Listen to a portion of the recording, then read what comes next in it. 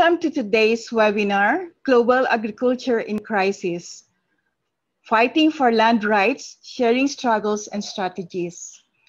I am Raquel, working at Asia-Europe People's Forum and participating in the Food Sovereignty and Resource Justice Cluster of the AEPF. AEPF is a network of CSOs and social movements that works across Asia and Europe on pro-people alternatives that challenge dominant economic, social, and political hegemonies. It works for ecologically just and sustainable policies, and AEPF's bi-yearly People's Forums provide an input into the official Europe-Asia Heads of States meeting. We are linked with hundreds of movements across over 40 countries in Asia and Europe. Welcome to our series of webinars addressing the different dimensions of the current crisis. I am very pleased to say that this webinar is co-organized with the Land Strategies Project of the Transnational Institute. As we described it in our invitation to all of you, we want to explore how to collaborate to defend land rights and reclaim access to land. And the land question has been at the heart of rural conflicts for centuries. This webinar hopes to bring together concrete struggles over land from different geographical and political perspectives, with the aim of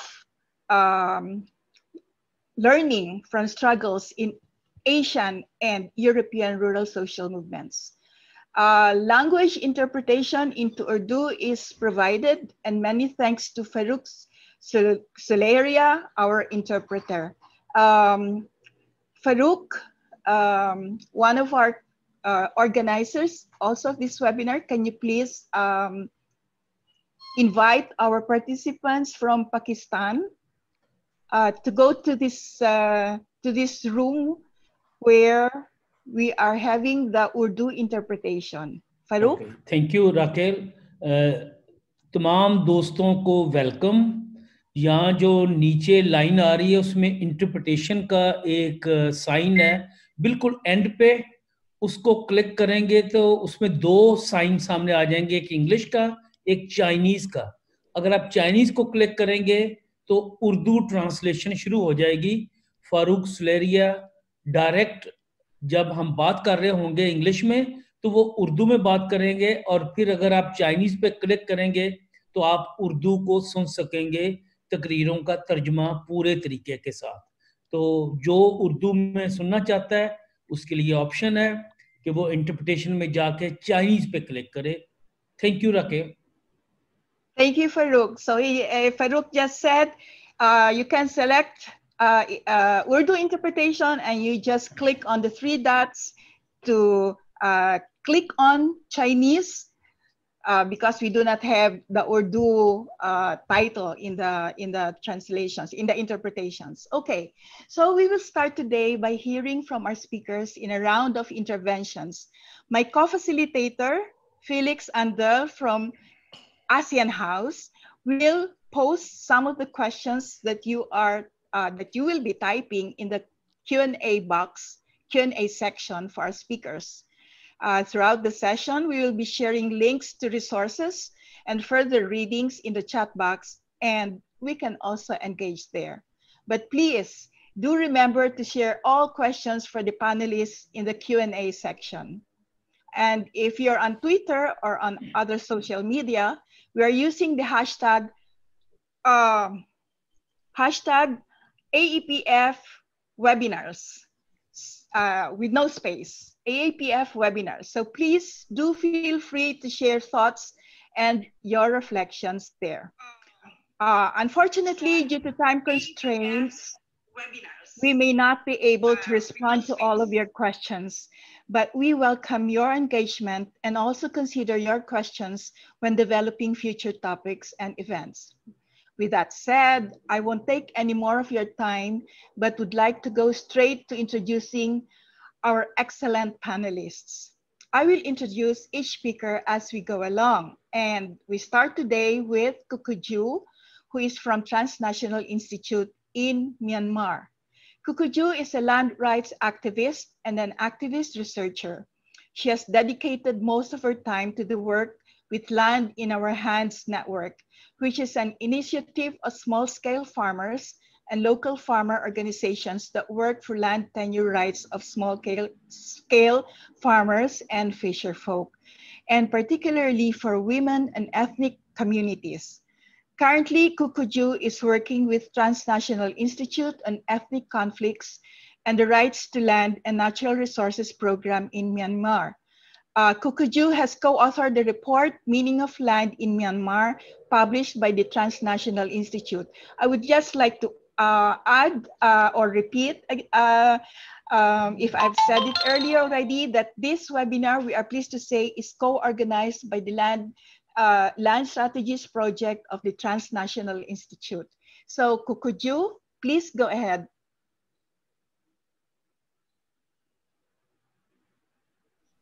Thank you.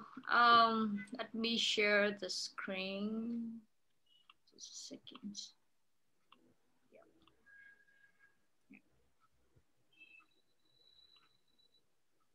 Okay. So for my presentations, I just would like to share 6 key points.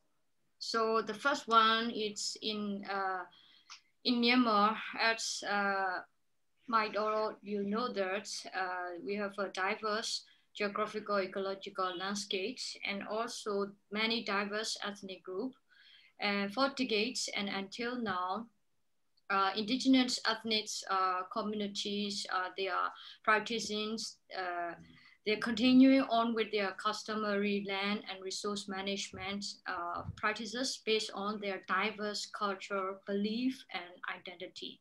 So even though now in the country there are ceasefires agreement in some areas since 2011, there are still ethnic armed conflicts and civil war and militarization on the ground is continuing. So the second point is start from 2011. So actually Myanmar has been military dictatorship for decades. And then since 2011, there is political transitions. So this month, the election has just finished and has done an NLD government won again in general. So one of the government main agenda is economic development since 2011 and open for national and international investors for the various projects. And then the third point is current peace process. So in Myanmar, we have 20 different, around more than 20 different armed groups in the country. So if we group in like NCA, so Nationwide Ceasefire Agreement, who has signed 10 group, and then bilateral ceasefire group and non-ceasefire group. So within this, like the NCA has a peace process, has a 5 sectors negotiation. So including land and environmental is one sector. That the problem, but there is a same problem with existing country 2008 constitution and existing landlords because the negotiations seem deadlocked. So the fourth point is whenever on the surface in the country that's changing, seem like changing, there are also on the ground land grabbing is continuing.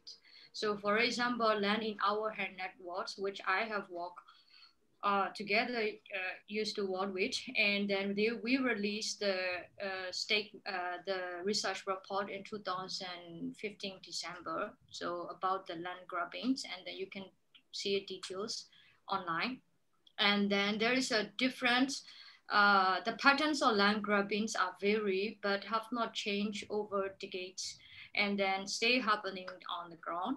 And then most of the confiscation directly involved either the military alone or the military in combination with other actors, including local authorities, government ministry and departments, and domestic business elites and company, and then now more international actors are involved, unfortunately.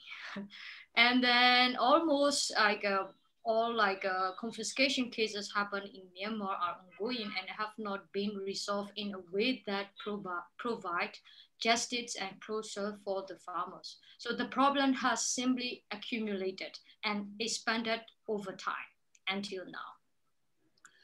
So the fifth point is in the current situations, all investment and development projects have to use massive land on the ground to implement the different kind of the project.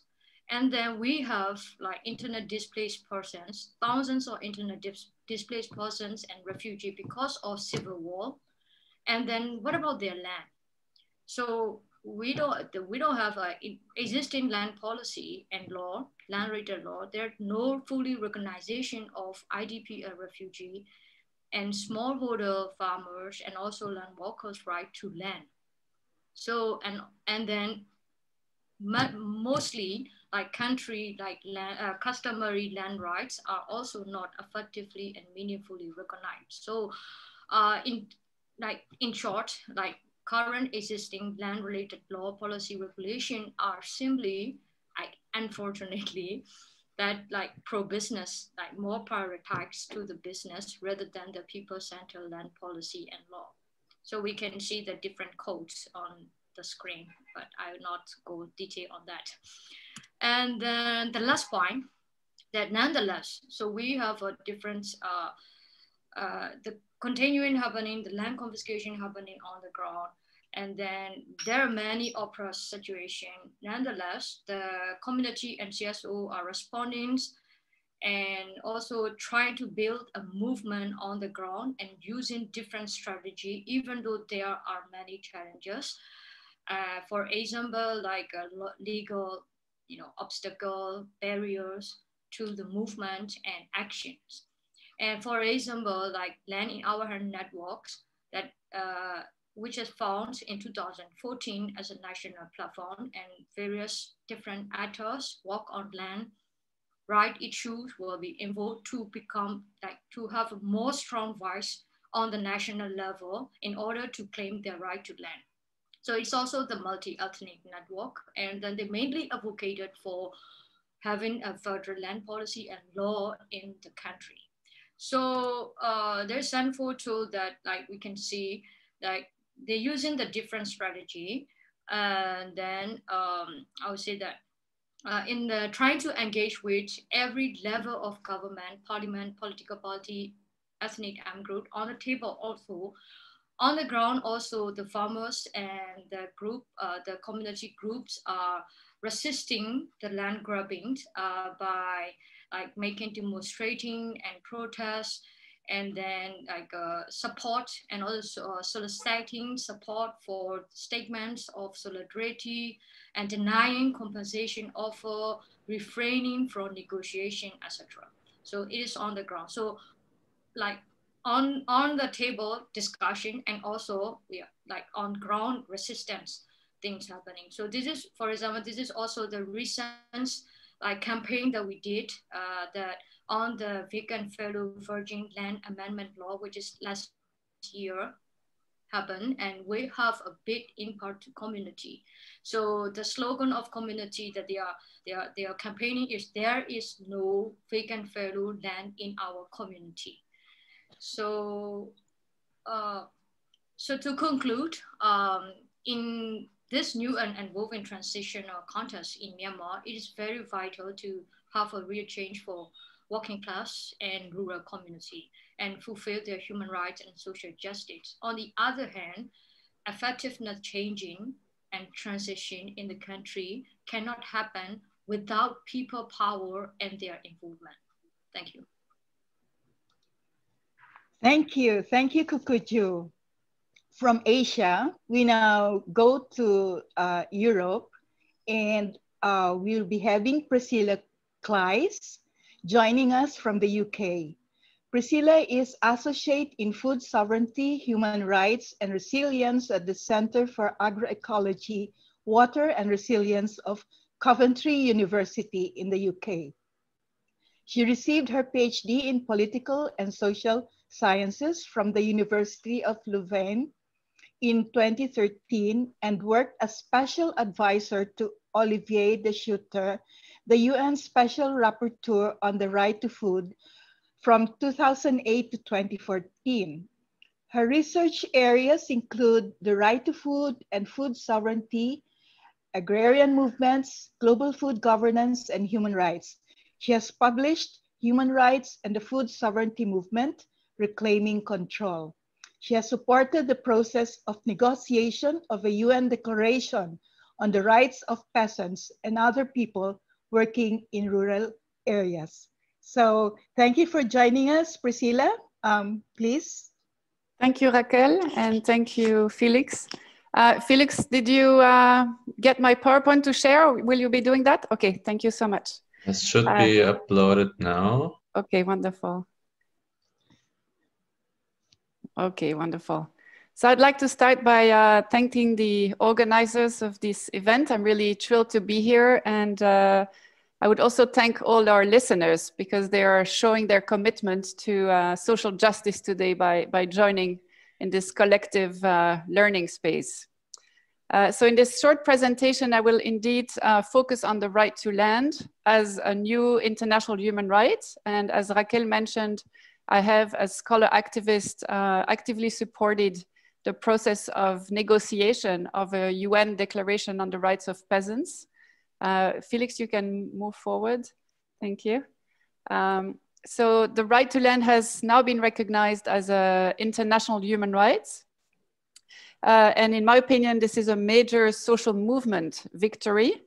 And it was probably the main demand of the peasant organizations and the other agrarian movements that were engaged in the negotiation of this new international instrument. And I want to highlight here that although it was demanded by agrarian constituencies from all continents, the process initiated in Indonesia in the late 90s with peasant organizations there. Thank you, Felix, you can move. Yeah, so I just want to highlight 6 key achievements or key elements of the right to land that I think are useful and that we can mobilize in our struggles. The first is that the right to land is now recognized as a standalone human right. It used to be implicitly recognized as part of the right to food or the right to housing, for example. Second, I would like to highlight that the collective dimension of the right to land is now explicitly recognized. So recognizing that land is communally owned and communally managed. And so there is not only the individual property rights over land that are recognized. The third important element is that customary tenure is now recognized. So what we often hear described as informal tenure or customary rights. And this builds on also recognition of customary tenure in the voluntary guidelines on the governance of tenure, fisheries and forests that were adopted at the Committee on World Food Security in 2012, another important tool, I think, in our struggles. Fourth is also explicit recognition in the definition of the rights holders of this instrument is peasants' connection to the land, so their dependency on the one hand, but also their attachment.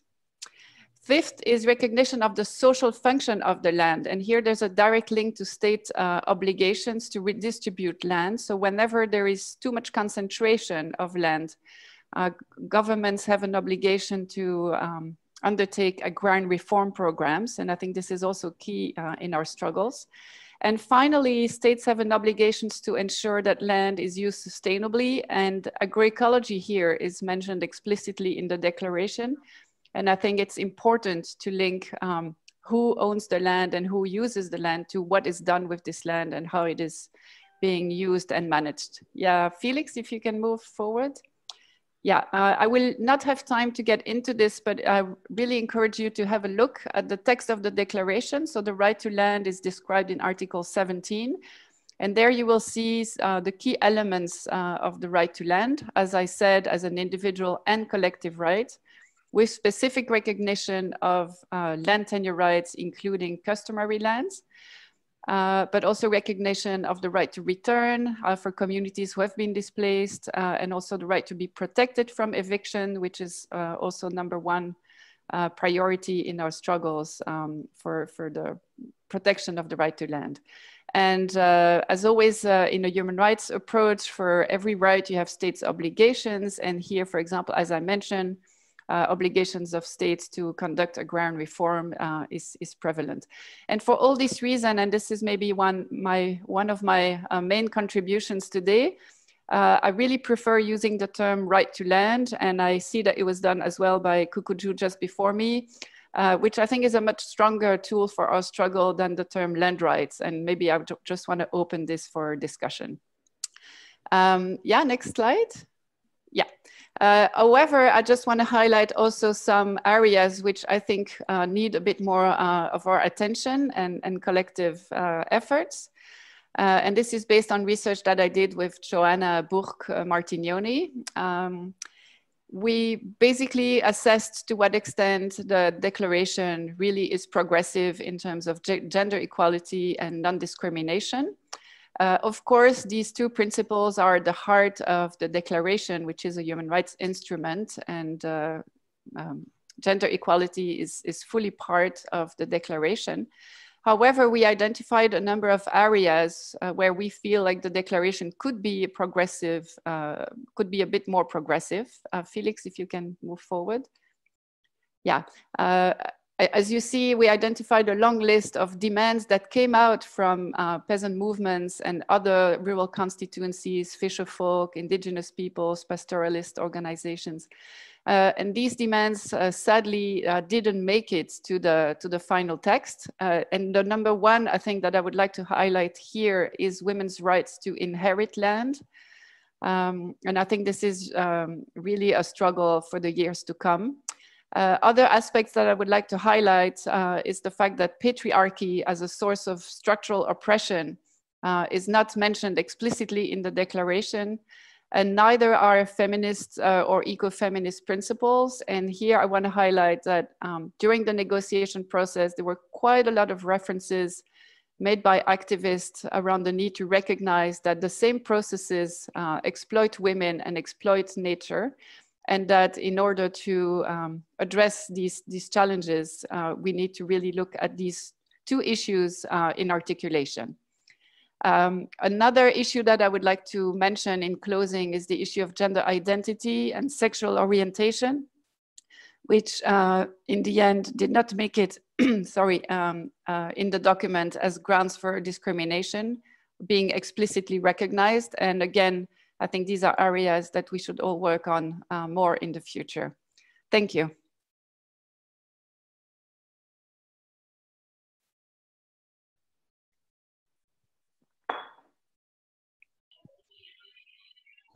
Raquel, you're muted.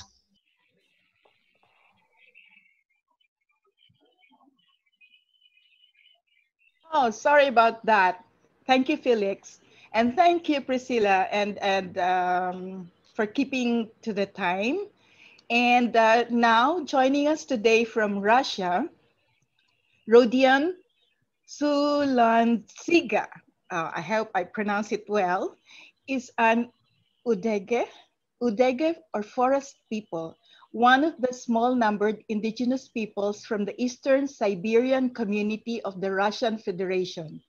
Rodion is a founder and the director since 2000 of the Center for Support of Indigenous Peoples of the North Russian Indigenous Training Center, which holds a UN special consultative status with ECOSOC. He also represents RAIPON in the Arctic Council and served as chair of the board of the Arctic Council Indigenous Peoples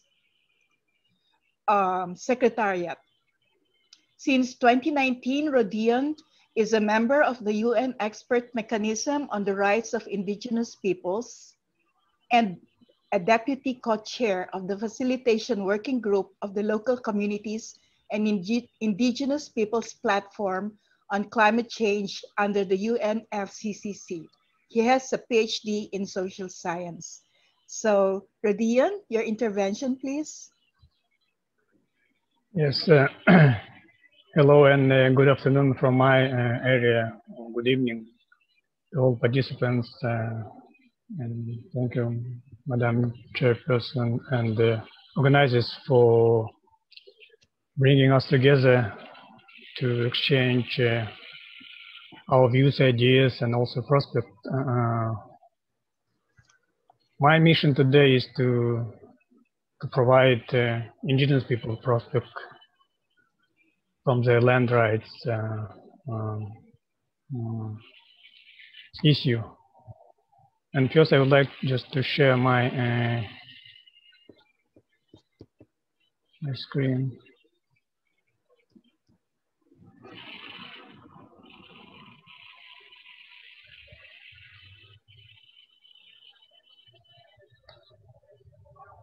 Just to,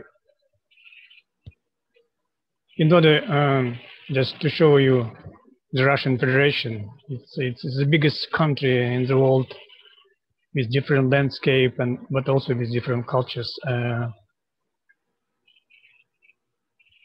And it's a great pleasure because the agenda today is fundamental for indigenous peoples' development and from indigenous peoples' prospect, because the indigenous livelihood are inseparable from the lands and resources, which form a basis for their traditional activities such as hunting, fishing, gathering, and nomadism. And many indigenous communities see themselves as part of the land they have resided for the centuries. And the loss of the land would thus mean the threat to their entire culture, identity, and self-determination. Indigenous communities occupy about half of the world lands. Yet, while they occupy more than half of the world land, government only recognize indigenous legal ownership of the 10% of these world lands. And survival of indigenous people depends heavily on their rights to the traditional environment, land, and resources.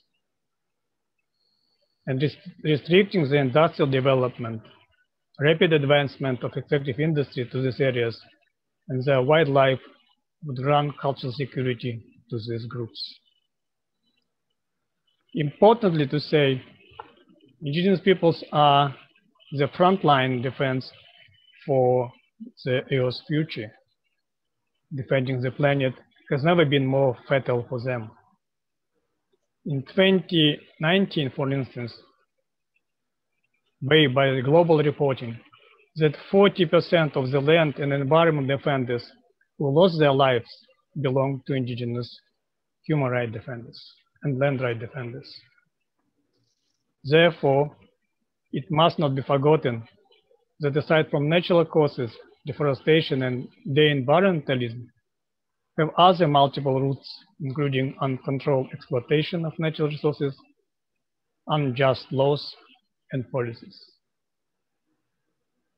And in hopes to change the situation, ironically, I would like to say ironically, indigenous peoples address political, economic, and legal systems that are not of their own making.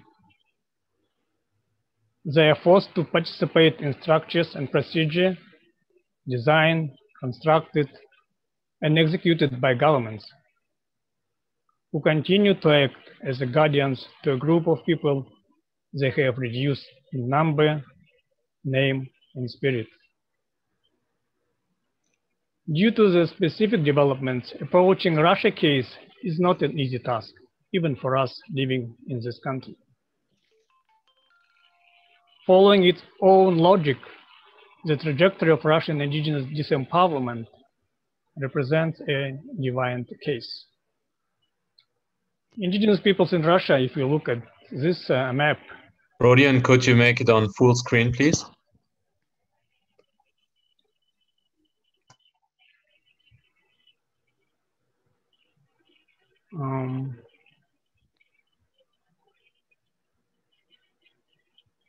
Let me try again. I think you need to press the display button. Yeah, exactly. Great. Thank you. I'm not sure, because, yeah, something wrong with me. It just worked a minute ago, but if it's too complicated, we'll just leave it at that. Okay. So We as indigenous peoples of the Russian North Siberian forests, we are legally recognized by the Russian government, by the Russian constitution. We covered 2/3 of the whole Russian territory, living in a very remote areas with a very poor infrastructure. And of course, as many indigenous peoples of the world, we are facing with different kinds of challenges. The first one, of course, is the legal challenge. In Russia, land rights issue largely remain unresolved. Russian land legislation has continued to assign rights and allocate forest and land resources in ways that excluded or marginalized indigenous peoples. None of the 3 framework laws we are having in Russia, containing some provision regarding indigenous land rights, has proven to work. Neither land tenure is secured, nor resource rights. Environmental challenges. Because of coupled with the legal challenges, indigenous communities are already feeling climate impacts, such as changed seasonal patterns, shortage in reindeer pastures, and changed migrations of species. But the key threat and key challenge for us is the extractive industry. Development of natural resources is one of the priorities of the Russian Federation economic policy in the 21st century. And after centuries of being suppressed and practically written of the history of the Russian state, indigenous peoples of Russia continue to struggle with resource infringement and with the fallout of the current and past indigenous policy failure. And in conclusion, the North and Siberia must no longer be marginalized and treated as a resource colony. A new approach is needed, one that is based on the new vision and way of thinking, an ecosystem approach in which humans must integrate themselves in the severe but fragile nature of the Arctic. The Arctic main resource of whales is not oil and gas only, but people. And in order to preserve the North, we must invest in human potential, in science, research, new knowledge, technology, green economics, risk management, and developing environmental and aboriginal law. Notwithstanding struggles and limited numbers, indigenous peoples do have a significant role to play globally. And in my opinion, change is inevitable. Progress is inevitable. Being a story of successful colonization on the one hand, it is also a story that celebrates survival of indigenous peoples and proves they can only go forward. And finally, Madam Chair, yet looking ahead to a post-pandemic world, #1 priority for all national governments will be economic recovery. But based on the previous experience, while trying to kickstart the economy, the government may choose to ignore already modest provision on sustainability, biodiversity, and green economy, and target indigenous people's land and resources instead. And once again, we will witness a race for the fast economic gain at the cost of people and nature. Thank you. Thank you, Attila. Okay, from the Russian Federation, we now go to our next speaker, Attila Szocs, joining us from Romania. Attila is Land Rights Program Manager of Ecoruralis, working in support of peasant farming in Romania. In support of this, he, since a few years ago, together with his wife, set up a small family farm rooted on the principles of peasant agroecology. Currently, he is producing regional peasant varieties of plums and looking into diversifying the farm by accessing land for the raising of animals. Besides holding a bachelor's degree in environmental engineering and a master's degree in agroecological plant protection, he also gathered extensive knowledge in issues around Romanian rural development, farmland management, and the impact of the European Union's common agricultural policy over the Romanian rural society and landscape. So Attila, thank you for being with us today, and let us hear your intervention. Thank you, Raquel, a lot, and thank you for the good presentation. I will share my screen so that it's easier to follow. Just a second. Yes, I hope everybody's seeing my screen. All right, so I'm very glad to participate, and thank you for the invitation. I'm very glad to present, to jump from the Asian context to the European context, especially onto the Eastern European context a little bit. And I would like to present some tools that we are using in fighting for a right to land in Eastern Europe, in Romania, but also in the EU. As you probably know, it's a very hard context to fight for land because everything is very settled historically in the EU, and also because of the very changing context of the Eastern European political landscape. So just a little bit about our organization. We are established in 2009, and currently Ecoruralis brings together 14,000 peasant farmers from all over Romania, and we promote the vision of food sovereignty and peasant agroecology. And we advocate for our rights as peasants, both on a national and international level. Besides developing several political activities, so we developed various programs on the right to seed, on the right to land, but also more transversal programs about rural feminism and empowering rural youth. Now, just to come to the right to land program, which I am currently managing, its objectives in the beginning were to create transparency over land rights and the abuse of land rights in Romania, also to connect different local grassroots struggles of peasants in Romania, but also to involve into the national and European political policy-making agenda, and to offer our grassroots policy analysis. And thus we are members of the La Via Campesina and the European Coordination Via Campesina, the international global peasant movement. But also we are part of European networks like the European Access to Land Network and the Nyelemi Europe and Central Asian Network.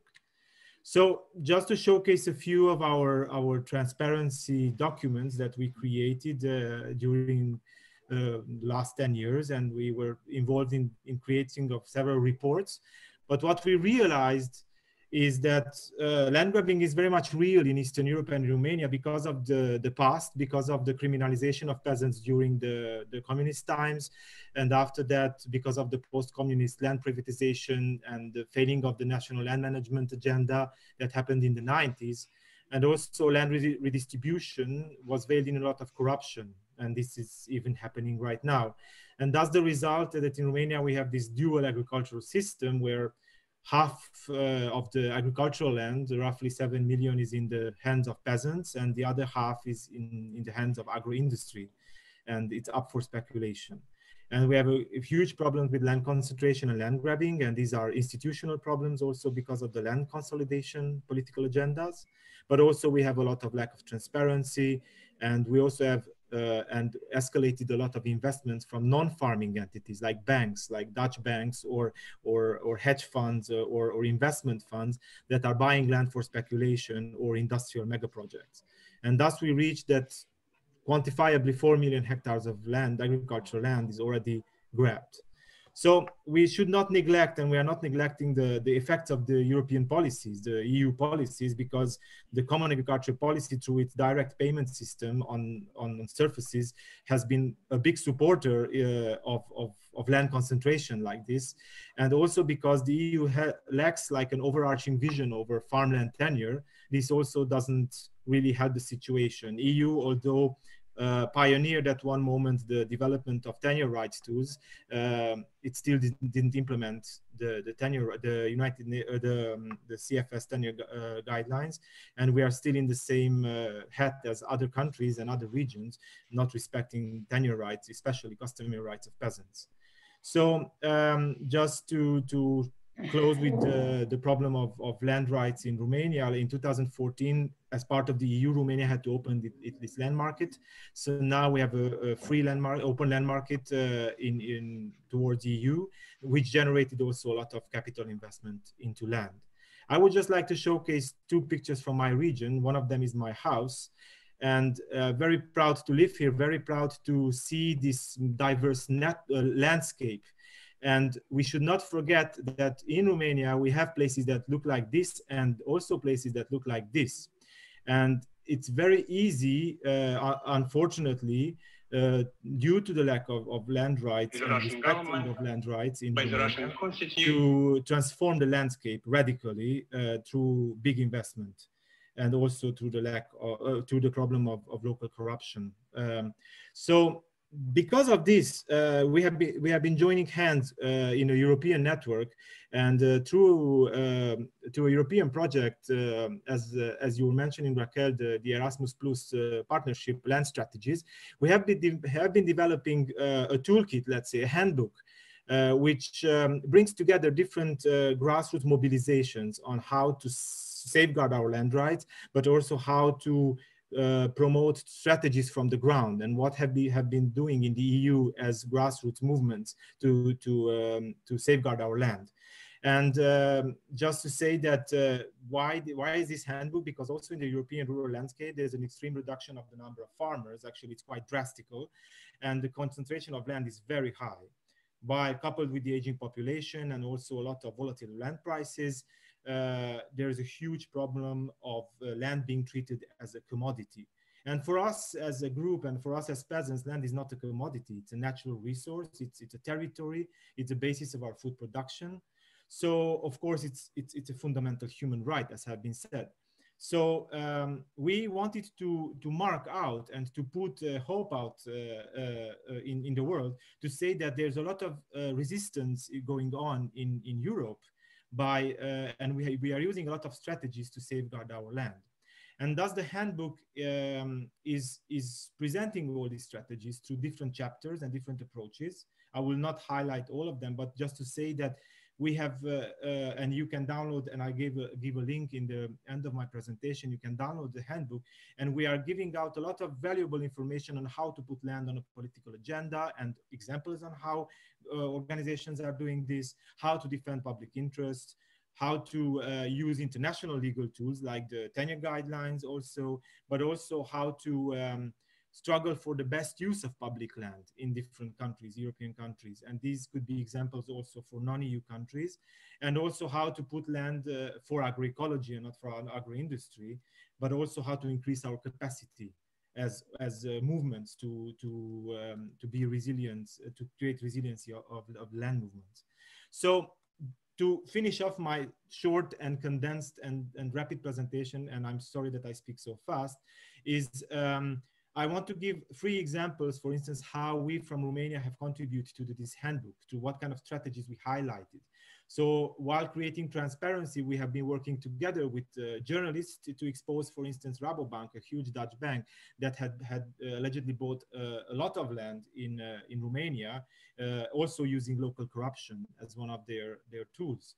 And also in Romania, as Ecoruralis, we are using the tenure guidelines in order to analyze land policy in Romania, but also in the EU, to propose innovative land policy, to amend existing laws, and to secure the tenure rights of peasant farmers.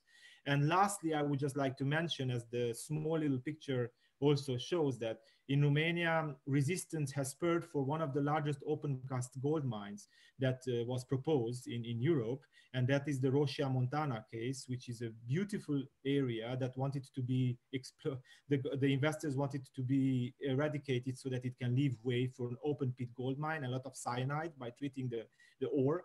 So there was a huge national resistance and also international resistance, and all of this is briefly documented also in the handbook, and you can read about how people organized and what kind of strategical levers they used to have success. And indeed, until now, we have success. So you can get the handbook also on the link that I attached, and I'm very open to answer all the questions, and I'm really sorry that I had to condense everything in such a short time. Thank you.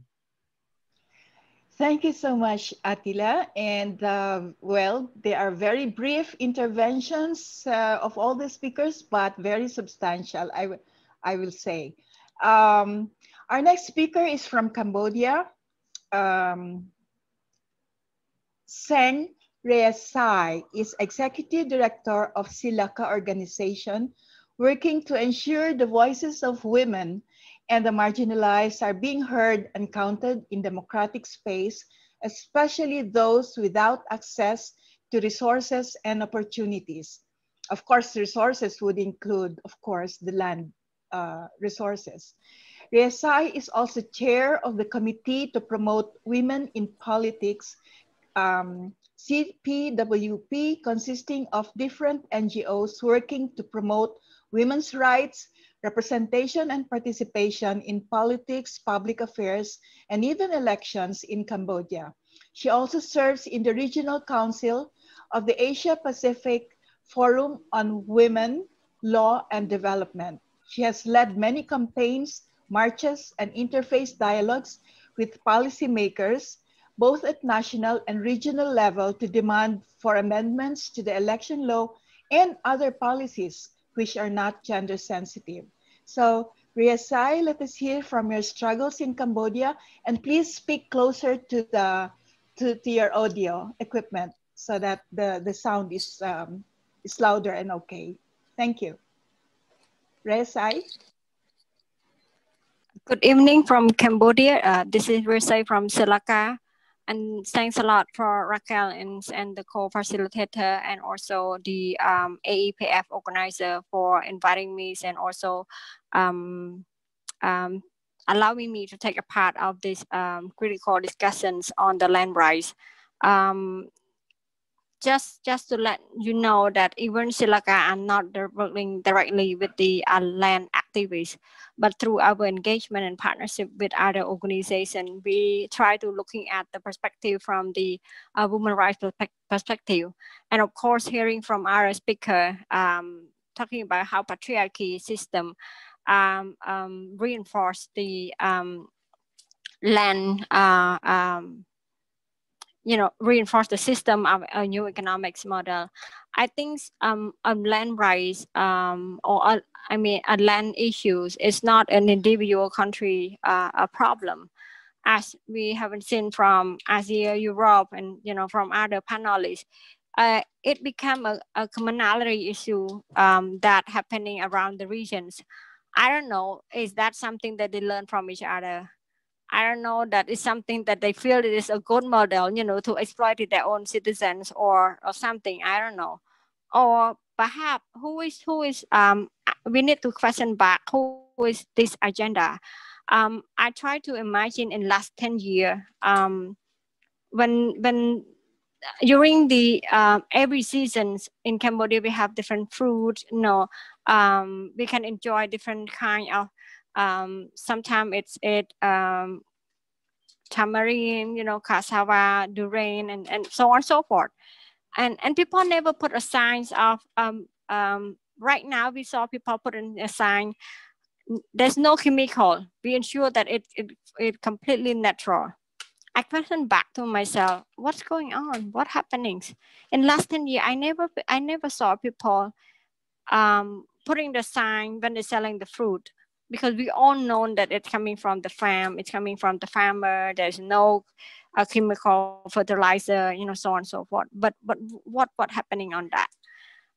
And then looking at that food system, how farmer have the access and control over the resource of their land, that is the connection between food system and the lands. And with that connections, I can see that there is an intentions of introducing of privatizations, the land, the social services, and other by promoting new economic model. The panelists from Myanmar also saying that the agenda of the government of the Myanmar also try to promote economic development. it's not much different from Cambodia right now. They're also looking at economic developments and promote foreign direct investment, try to make sure that the business environment are friendly for them. But then that's coming to the question that I always raise from time to time is that the development for the people, or people have been used for the developments? So and during the process of that, economic land concession become its another models of the developments, and there is many different layers of the conflicts because of economic land concession. For those who are owned or granted the license from the government, they doing more than it should be. For example, like 100,000 of hectare, for example, they do more than that. They don't keep their agreement based on what they have been agreed. So I think this to me it seems like a cycle that firstly we see that many farmers, if you're looking at, I wouldn't go back who is Cambodia, you can Google and who we are, but we have been seen as agriculture country. 80% of our population are farmer, but up until now the statistics have been changed because the introducing of labor oriented through the new economics model. We somehow, a farmer become a labor in their own rice field, in their own lands. And then there are many things regarding to that, because there is an introducing that you should go for industrial. I'm saying that it doesn't mean it doesn't industrial. It's not good something. But the problem is that the message that coming out is about labor oriented, and because of that labor oriented, and because of the economic land concession, because of the land grabbing and other, it forced people to be migrated. And without land, you cannot raise your farming, without land. How can you survive? Because your land, you're doing the farming and so on and so forth. So you need to migrate to earn more income. And when you need to migrate, there is a lacking of labor in the country that doing the agricultural work. People might say, no, we are in a modern country, we're using a modern technology, we have a machine, to replace a human being. But heavy question, is that something that we really want? The story that I have been from a woman farmer saying that their farm are now getting more rice than before. But at the end of the year, when they calculate the cost, they are in debt more than before. Why? Because of the spending on the cost of doing the cycle of the rice field, spending on the chemical fertilizer, spending on the company asking them, you need to plant a seed based on their standard. You need to buy those seed from the company. You need to buy those fertilizer from the company, and then so on and so forth. So they end up in debt. And in coincident with the COVID-19, they put them more vulnerable and also not be able to paying the debt. So just want to highlight how the land issue, I don't think that it different from other country, but it's just in different picture. But again, just want to add up something that we forgot in the struggle of the movements as a land right activists, especially on women human rights defenders as a women right activist. The traumatization as a women right activist that have been denied, and also in addition to patriarchy system in the context of conservative culture, and somehow introducing the inequality of power within the family, community, and also with the society, that put women are more burden and also less power to be claimed. And I introduced that traumatization because I think many women rights activists facing this difficulty when they go back home. They still hold that expectation from the society, and somehow they decided to give up their activists. Somehow they decided not to join the movement. Somehow they need to think about their family more than what they are claiming for their right. And that I'm not really introducing, because many movements saw that is a problem issue, that is the family issues, and that it's not a movement issue, but personal is political. You cannot deny the fact that the woman activists who are joining your movement right now, she getting a violent and gender-based violence in her own life, but it's not really addressed. And also another thing is also about a mental health issue, and also lacking the support of the system that are not fully addressed in the movements and also among the activists. Thirdly, that I would like to highlight is socioeconomics impact that women and other marginalized groups such as indigenous and other are facing, and are not really well calculated or addressed well in the movement. So I think to me, I think we all have different experience and also best practice from different country and other, and also we know that movements need to be united and other, but and perhaps we might have 1 minute. Hi, Raquel. Okay, yeah. Perhaps we might have different strategy, like capacity building and so on and so forth, learning about the law. But I think the question that we need to ask ourselves is that the process and also the interest.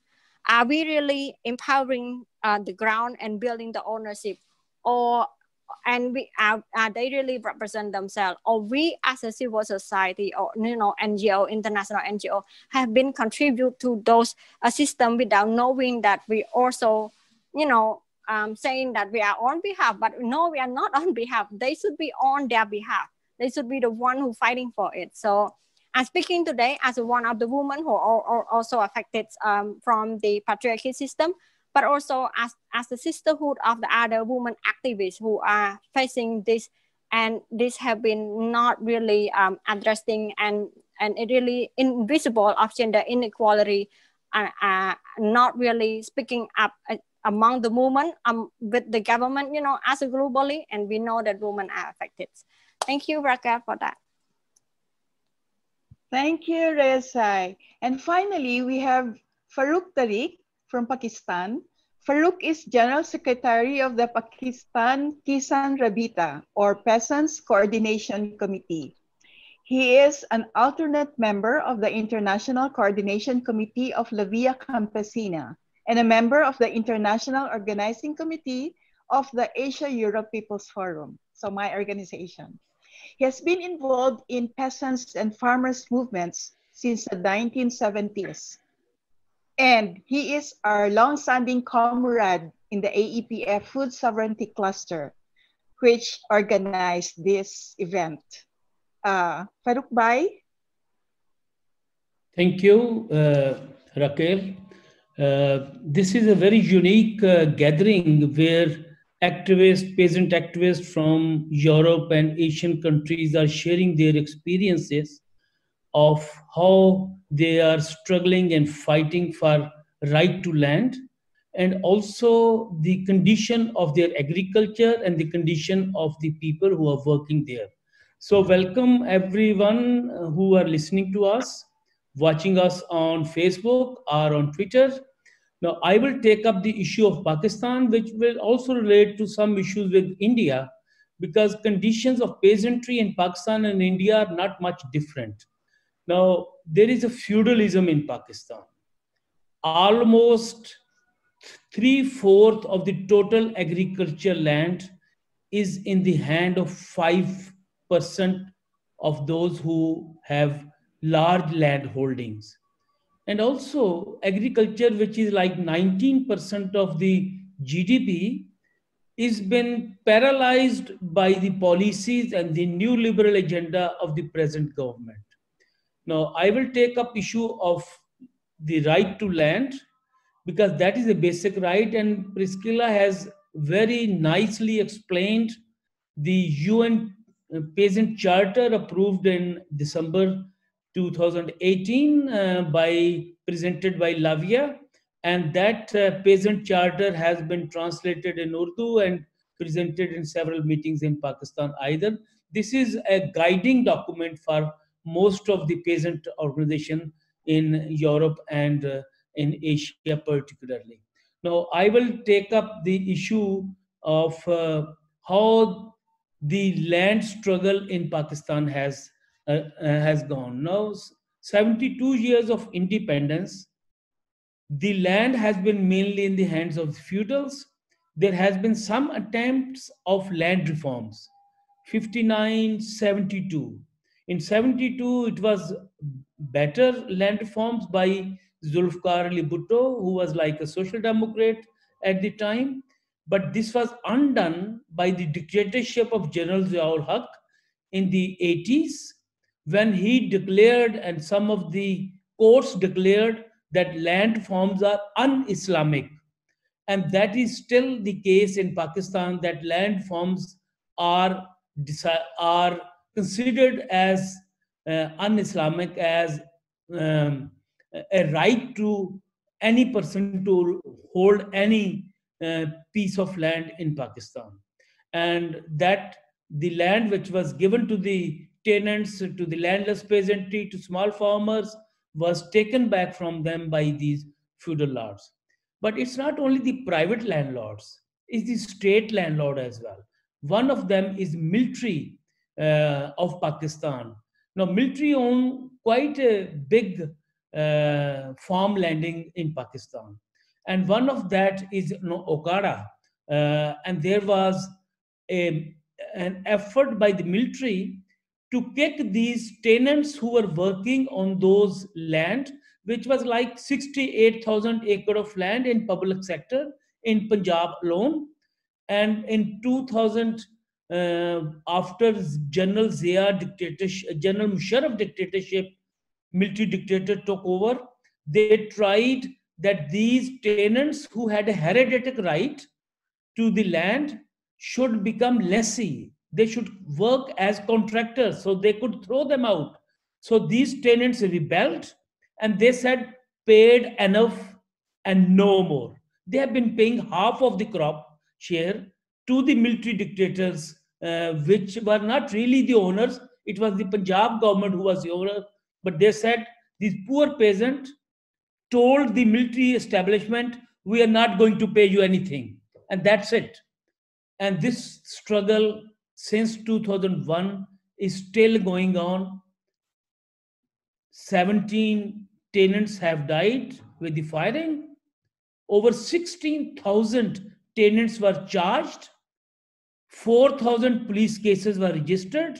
And one of our close friends who was supposed to speak instead of me over here, Mayor Abdul Star, was only released 2 weeks before, after 4.5 years of jail. And he was released by Lahore High Court. So tenants and the peasants were facing state repression because they were demanding right to land. And this was not acceptable. And these tenants of Okada has stood firm. And the main force behind these tenants were the women tenants who were in the forefront. And they have formed a sort of a small force who could fight against the police and the army whenever there was an attack on the villages. These 19 villages, since now 20 years, are not paying anything to the military establishment, and they have become little better than what they had in the past. So the land rights struggle of Okada tenant has become like a very shining light for the activists throughout Pakistan.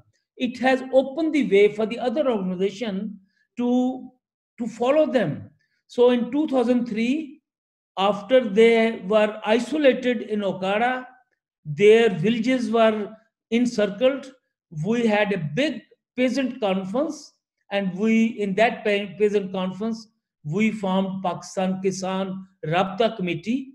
Since then, it has brought together around 28 different peasant organizations to a network to stand on land, on right to land, on food sovereignty, on climate justice, and these are the main issues we are fighting at present time in Pakistan. And we are also fighting for the equal rights of women peasants to the land, because in Pakistan, woman gets like 1/3 instead of 1/2. And that is another struggle which is going on in Pakistan. Another issue is land grab.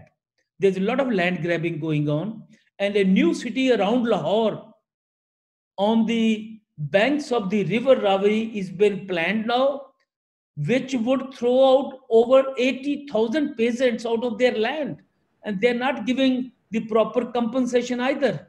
We don't want any development which is at the cost of peasantry to leave their land. We want agricultural land to be best used by the tenants and landless peasantry and the rural poor, rather than for developing plazas, hotels, and so on. And another thing is, 1 minute. Okay, 1 minute. Last thing I would say, on 3rd of November, our peasants came to Lahore to demand better prices for wheat. Police lathi charge them, throw a chemical polluted water on them. Chemical is a war weapon which was used in Lahore, killing 1 person. And then the police went against them, and 187 peasants were charged. Many were arrested, and no murder charge has been labeled against any police officer who have killed 1 peasant in Lahore. That struggle we are now at present time involved. So I would say that the condition in India and Pakistan, where peasantry face a lot of state repression, a lot of feudal repression, a lot of local admin pressure, is not maybe the case in other countries, but this is the fight that peasants have to fight together and unitedly. Thank you. Thank you, Farooq Bhai.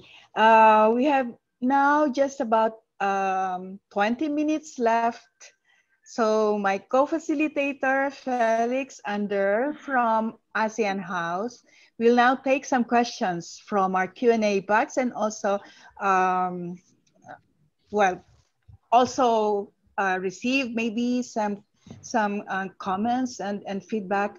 But first, the questions and the ones that we want to pose to our panelists for their responses and the comments. So Felix, take over. Yes, I give you the floor. Thank you very much for all your brilliant inputs, and thank you for the questions that we received so far. I'll put out 2 or 2.5 questions that are slightly overarching that all of you can answer if you can or if you want to, and then I'll also add 1 specific question to each of the speakers. And please keep your answers to about 3 minutes. So be selective and answer what you can. So we'll go through the round again in the same order. So we'll start with Khu Khu Ju. But my overarching questions and observations would be that, first of all, we have a situation in which land grabs really are exacerbating and are taking place both in Asia and in Europe, while maybe in Europe it usually has a different name. But my question is, how can we prevent land grabs, and how can we intervene into the situation of land grabbings?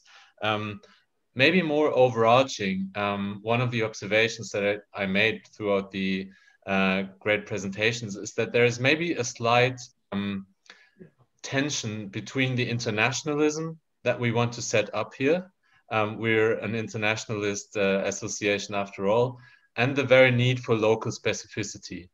I think all of you have mentioned that the local specificity of the conflicts is very important. And my question to you would be, how can we still collectivize our struggles and bring those struggles together?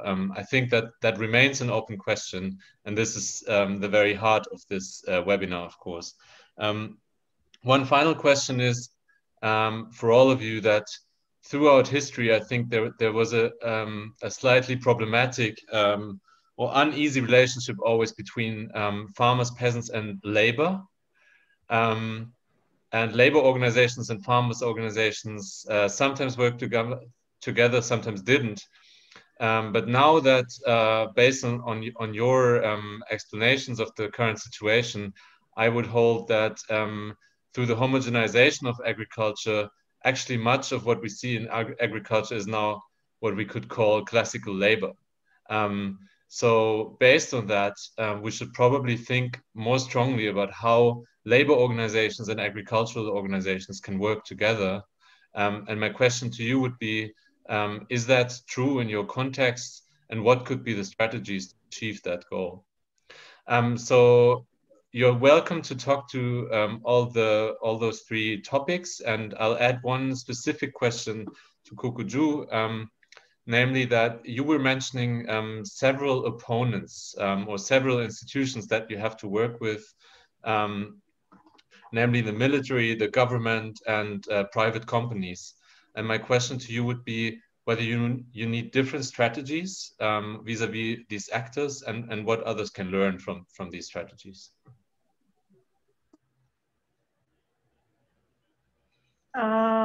First, to respond to your question, that specific question about the strategy when we are dealing with the different powerful actors, including like government and business exercise.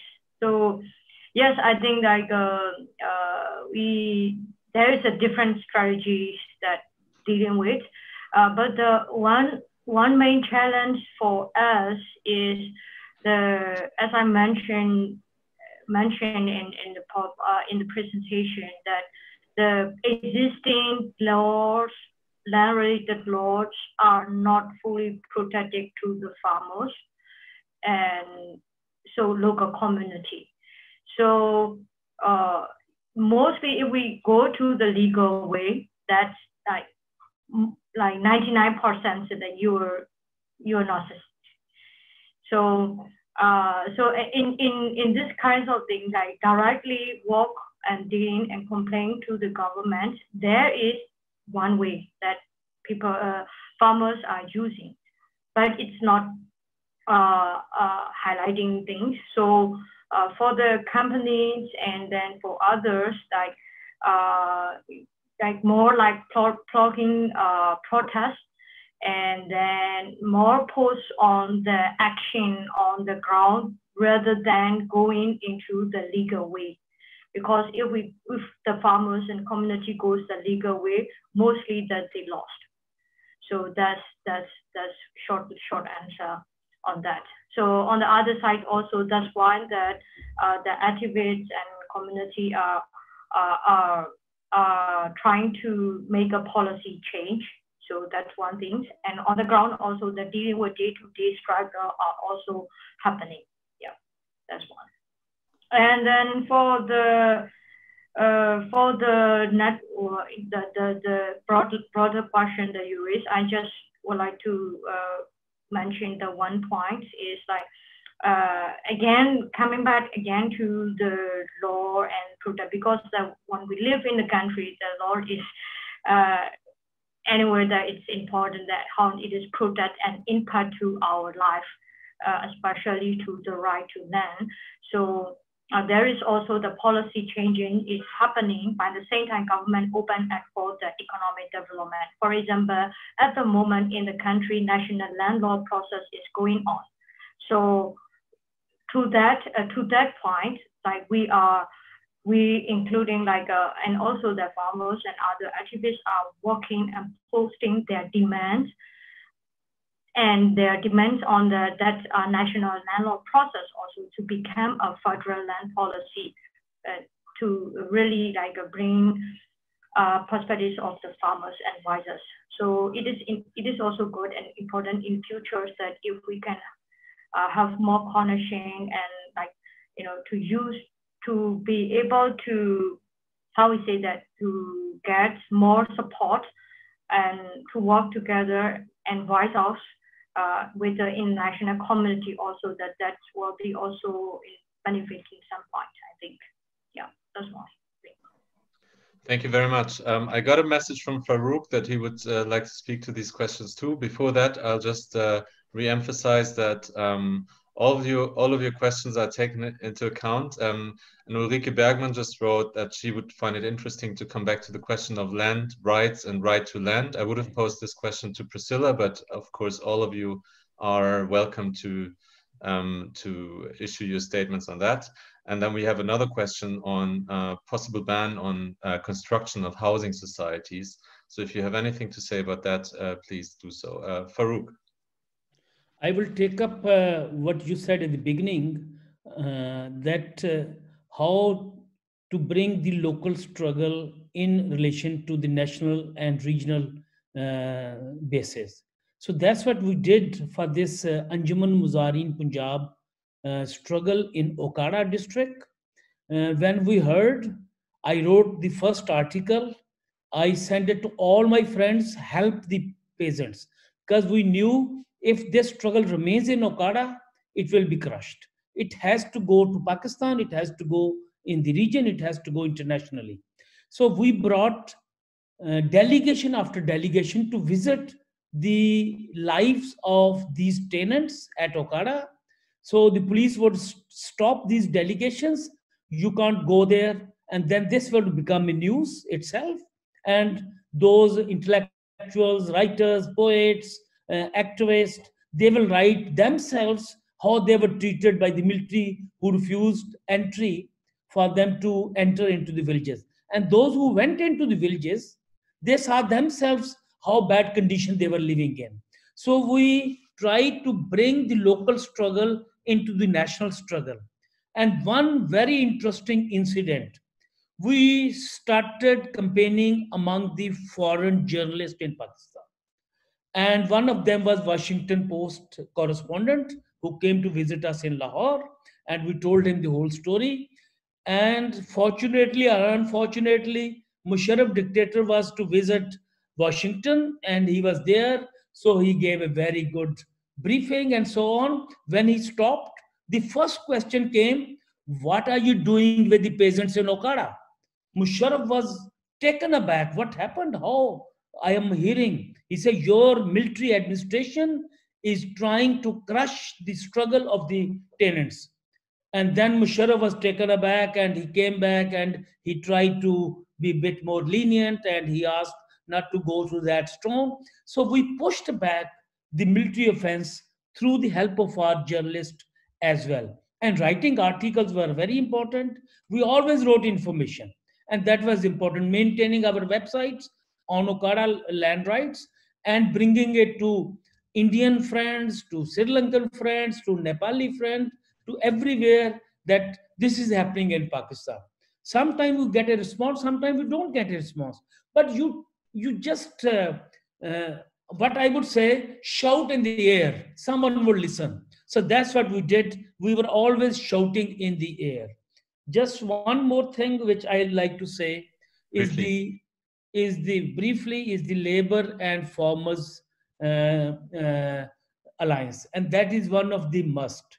When we are demanding better prices for the crops in Pakistan, how would a labor buy expensive crops if his wages is too low? So we are linking a raise in the minimum wage of the workers, and linking with that a raise in the price of the crops. So both goes together. And this has to be a very powerful link which we are trying to establish. Thank you. Thank you very much, Farooq. So we'll now hand over to Priscilla. There is eager interest in discussing the question of right to land versus land rights. Madhuresh Kumar has asked this, and Sandeep as well. So maybe you can say something about that beyond the overarching questions. Okay. Well, thank you. I'm happy that this sparked some kind of debate. That was my intention. I just want to say that I don't have a very strong opinion about this. As a sociologist, I just tend to observe the terms that people use, in which context and why. And my overall assessment, but this would require more research, is that land rights seem to be used overall, certainly at the international level, by less progressive actors, you know, World Bank and the like, while the right to land, for me, has a stronger human rights component. It certainly emphasizes that we're talking about a human rights issue, and directly, and I made that clear in my presentation, also touches on the issue of whether we need to redistribute land, for example, or have a public debate. And this links to your question about land grabbing, whether we need to have a public debate about which uses of land we believe are most useful for society. Certainly in the context of Europe, we do have land grabbing, but we also have a lot of ongoing transitions to other uses of the land, to the extent that young farmers can't afford this land anymore, and who will produce our food in 30, 50 years, with all this land being turned to urban or industrial uses. So, so this was just, some people also use the term rights to land, and I think that is also an interesting term, which maybe will be more satisfying for people who are worried that the right to land seems to emphasize the individual ownership. I would like to clarify, certainly, as I said also in my presentation, that this is certainly not the case. It is both an individual and collective right, and certainly not an absolute right. We're not also talking about absolute ownership. We're talking about the right to use land, the right to share land at different times of the year. And I'm speaking here to conflicts, for example, between farmers and pastoralists who both need to access land at different times, etc. So we're certainly not talking about absolute and individual property, but just making the link to the fact that for some people, it is essential to have access to land for their subsistence. I don't want to take the time from other speakers, and I know we have very limited time. Just to the question that you mentioned around the tension between the international dimension of these struggles and the need to be very context specific. For me, I see these two levels are as mutually reinforcing and not as being in tension. First, because international norms are not static, and this is what I showed also in my book, and I think that I tried to explain also about the UN Declaration on the Rights of Peasants. Is precisely this new international instrument is the outcome of grassroots people coming together and saying the human rights that we have now recognized by the UN do not reflect what we want and do not reflect what we need as tools for our struggles. And we need these instruments to evolve, to really resonate with our struggles. And I think they did that very successfully with the right to land, but also with the right to seeds and the right to food sovereignty. So I think these norms evolve in response to what's going on at local struggles. But in the other way as well, we do have increasingly local struggles being linked together, sharing the same strategies, exchanging experiences and reinforcing each other as we're doing today. So I think I would really see these as mutually reinforcing. And on the last point around labor, I think the IUF was a key participant in the negotiations, and I think really helped make the declaration inclusive of all rural constituencies. And as I mentioned, this is not a Via Campesina instrument, and it is not a peasant rights instrument. It really also encompasses all these other rural constituencies. And I do think these alliances are key. And I think it's an important reminder for all actors in the food sovereignty movement to include agriculture workers' issues more upfront. I will stop here. Thank you. Thank you so much, Priscilla. I completely agree with your analysis. It's really good points you're raising. I'll hand over to Rodion now and add specific question to you raised by Sandeep Chatra, namely on the potential conflicts between movements that claim rights to land and the indigenous peoples who historically lived on that very land. Maybe you can add something on that beyond the overarching questions that I've raised already. Yes, thank you very much, Felix, and thanks for the quite direct question. It's not so easy to respond, but what I would like to say is that we approach ourselves as a First Nations. I mean, if we coming back to the colonial history, so that is our position. And also we are right holders. We never approach ourselves as stakeholders. So that is our principles. But also I have to say that our main targets are extractive industries and timber producers, which lead to negative impacts, particularly land grabbing and deforestation. So in other cases, we would like to create more alliances and partnership with peasants, with farmers, with civil society organizations. Otherwise, all of us, we will fail. So, and of course, that is, I mean, our principles and our strategy based on the, of course, on the different situations. And finally, we also don't want to confront with local communities because it's also at different levels, including international levels, many approach us as the same. No, we are completely different. And also with regards to the conservation and greens NGOs, because we don't want to confront with conservation policy. But at the same time, we are having a different agenda. So it's not so easy question, and so no easy answers. But to be very clear, that's why we are here, to be part of our joint discussion and exchange to create more alliances and more partnership. Thank you. Thank you, Rodion. Attila, you'll be next. I think there is plenty to discuss. If you want, you can also say something on the new EU agricultural, the common agricultural policy and how that affects your work. But if you have enough to say regarding the other three questions, then please do that. Yeah, thank you.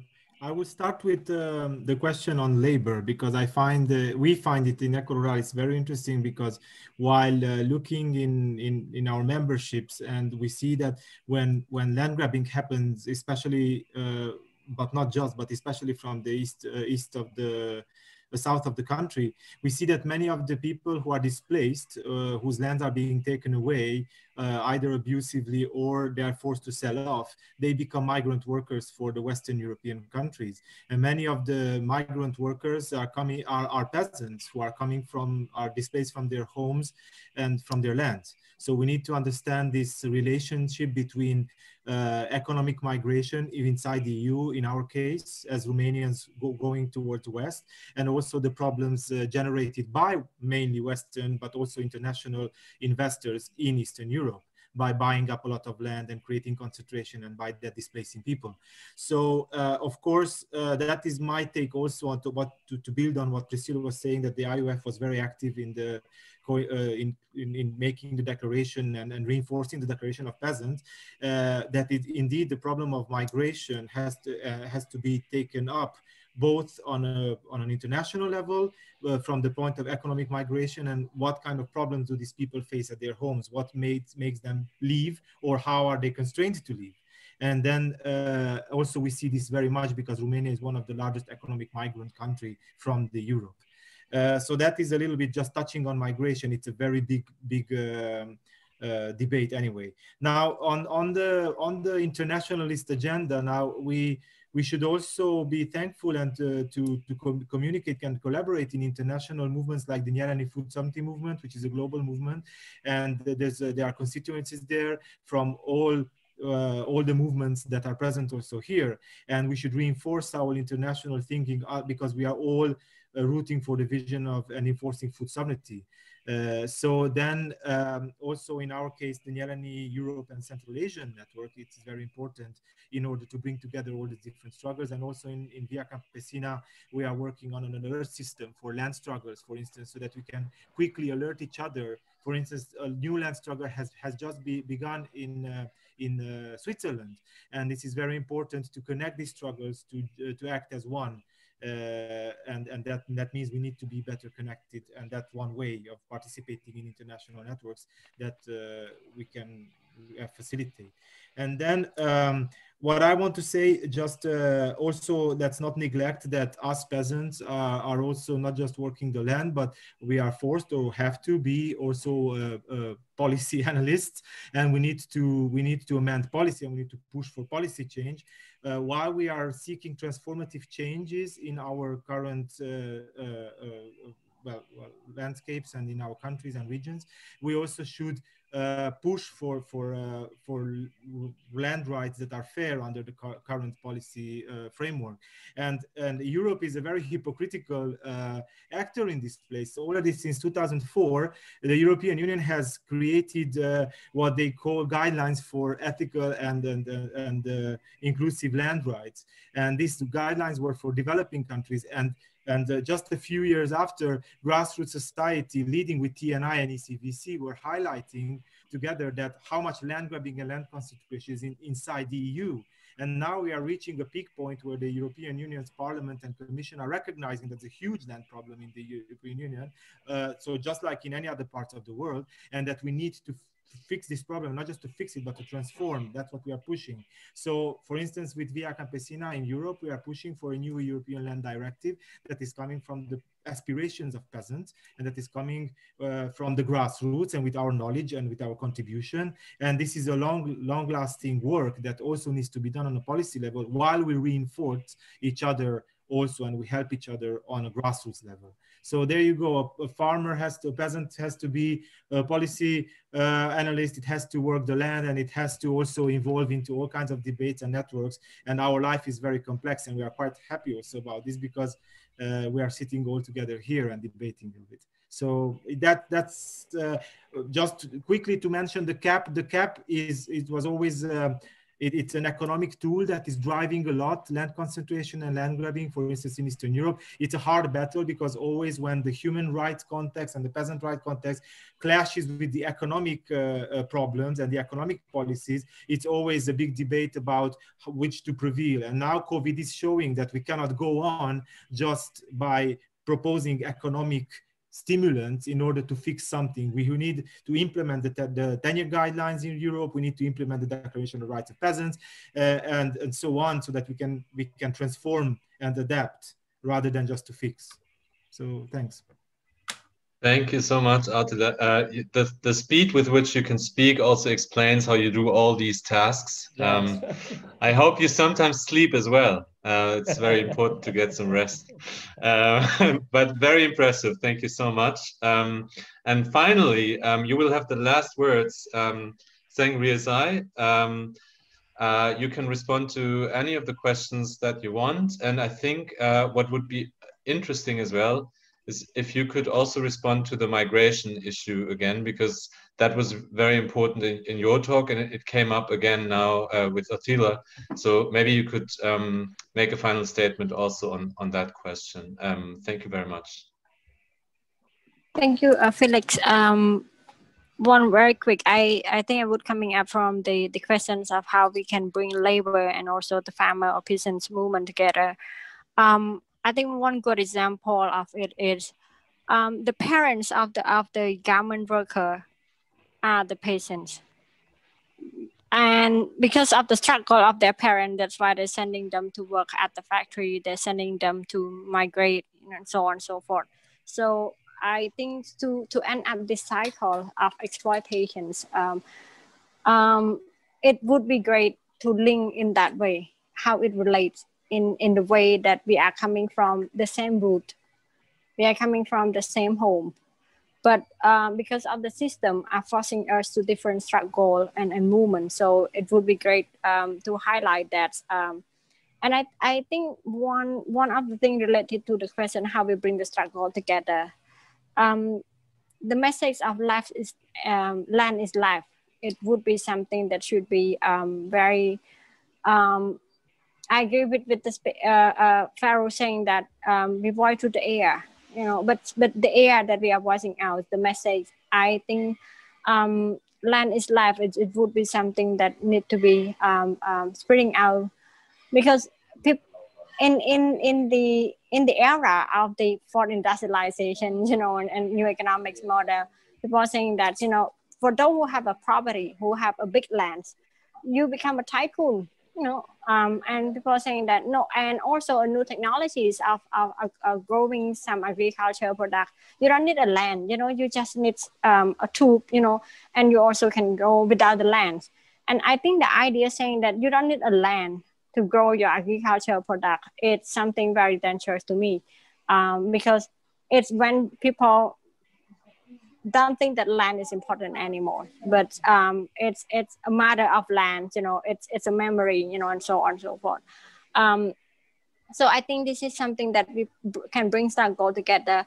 But I would also like to see for those who are beyond our movements, who are in the middle class, you know, who are students, who are other, that they don't feel relate, you know, because they thought, no, I never experienced land grabbing, I never experienced, you know, putting in jail and so on and so forth. How we make them feel relate that sooner and later it is a system, everyone will be suffer from it, you know, and how can you live one to another to be struggle and you claiming your privilege, especially during the COVID-19. So I think this is something that we can looking at. Coming back to the issues of the migrations, I think it is a systematic issues that it's not just one country can be solved, again, the same as the land issues. Because many people are migrate right now. It's not migrate because different reason, climate change migrations, land grabbing migrations, and you know, and none for the different kind of ocean land grab, ocean grabbing. It's a new term that we only seeing about the land, but right now ocean also grabbing in some country. So I think it needs to be a systematic way of fighting. I was thinking like we at one of the hand talking about looking at working with how the policy can be changed, you know, can be amendments, you know, how can it be a citizen, putting citizen interest in the policy. I was thinking, how about we create our own policy? How about we create a people policies and putting that as a negotiation with a policy maker and also other, saying that if you don't, if you only in the aircon, you know, have a privilege saying in the room with the aircon every time, you are not experiencing us as a farmer. Don't say that we have limited knowledge and so on and so forth. No, we're the one who experience it so well. I myself also have a privilege that we are working with us, but for those who are independent, they don't enjoy that kind of privilege. They work so hard. So it's good to, you know, to bring that experience and document those experience, those stories, those struggles, and what they want to see to change in their life to become a policies. And then negotiate. If you don't know how to make a policy better for us, let us make a policy and you adopt it. I don't know that it would be something possible, but I was thinking like, you know, try to explain something for those who are ignoring your issue or who never experienced putting their food at the mob, you know, or in a very dirty land. You hardly to explain, you know, how struggle you are. So let us who are those struggle explaining you how difficult we are. So yeah, so I think that is something that we need to be putting it forward. I don't know in what way, because in different contexts, but anyhow, it is a systematic that need to be systematically thinking and looking at. I think you in the process of our movements, the most problem that I see many movements are fragile, and from one to another, it's a conflict of interest. Mm-hmm. What exactly the interest that we are fighting for? Are we fighting for only when I got a land? I don't need to fight for other in my own community, you know, something like that. Or are you have the common interest that you are not fighting for only your own land, but you fighting for the whole community. Even you got the land, but other don't got, you will keep a stand for that. So building the commonality and building the power with a collective bargaining and collective power, it would be something that can go again with the power over that's how I always give it hope in that way. Yes. Thank you for that. Reasy, thank you so much. And thank you to all of the brilliant speakers. It was really a joy, and it gives us a lot of hope to have all of you assembled here and to talk about your struggles, but really in a way that connects them. And we from the Food Sovereignty Cluster in APF are very, very grateful for your time, and also for those of you who joined us, who watched and listened. Thank you so much. Thank you for the support with organizing the webinar, especially to the communications team, those who run the show in the background. It's really important, and by now we're so good at it. We've done it so many times, but without Kathy and Vishnu in the background, nothing of this would be possible. So thank you very much. And also, thanks a lot to Farooq Salaria, who did the amazing job at translating into Urdu. We all know how quickly people speak when you only give them 7 minutes. So that's really a difficult task. Thank you so much for helping us. And I'll give to Raquel for the final words of this webinar. Thanks very much, all of you. Okay, to make sure you don't miss our future events, you can register for the AEPF newsletter we do have on our website. Do support AEPF by visiting our website in our FB page, Asia-Europe People's Forum. And write us if you want to get involved in the Food Sovereignty Cluster. All of you participants here, do write us, and we would happily introduce you to our proceedings in our cluster, and also include you in our WhatsApp if you would like to be included. Thank you once again for joining us, and see you all again in our coming events. And take care, everyone.